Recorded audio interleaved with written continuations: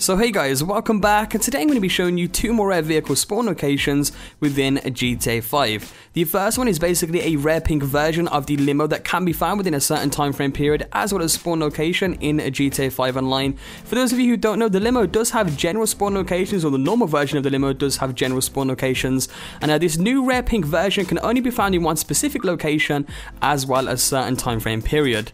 The second location is basically a brand new spawn point, or second location actually, for the Mexican mariachi car, which is pretty much a rare and unique version of the Class A Tornado. So with that being said, hope you guys do find the video helpful today, and let's jump straight into this. So of course, starting off with the pink limo spawn. Now once again, this is a very rare and unique version of the limo. You can never usually find different colored variants of the limo, and the last time I actually saw a pink limousine was literally in one of the modded job missions that we had a while back. So this is very rare and unique. This is the only place that you are ever going to find a pink limo within GTA 5 Online, and all you guys want to go ahead and do is come to this spawn location marked on your map right now, not too far from the Los Santos Customs and literally just outside the Cockatoo's Bar. Now you have a chance of getting this to spawn anywhere between the 10 PM all the way up until around 3 to 4 AM time frame period, and just keep driving around the block if you want to get this to spawn, and eventually you should be able to get this vehicle to spawn. Now unfortunately, as you all know, the limo is in fact a blacklisted vehicle, which means that it cannot be stored inside of your garage, but nevertheless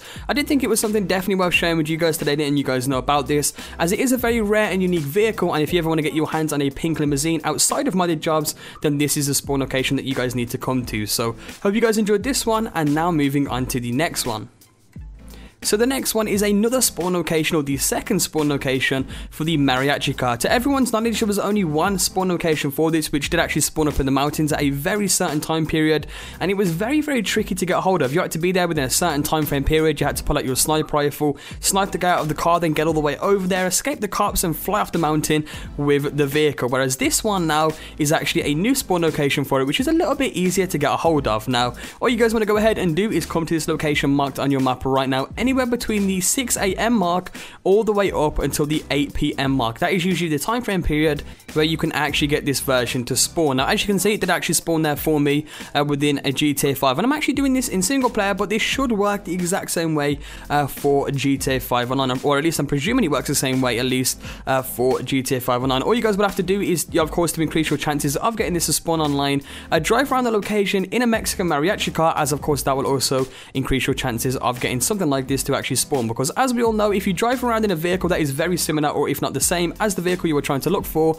it does have a very high increased chance of actually getting that to spawn. So with that being said, hope you guys did enjoy today's video. I'm pretty much going to wrap it up there. I thought I'd go ahead and kind of compilate two vehicle or two unique spawn locations within GTA 5 today for you guys. So hope you guys enjoyed. Leave a like if you did, subscribe if you're new, and I will catch you all later with a brand new video.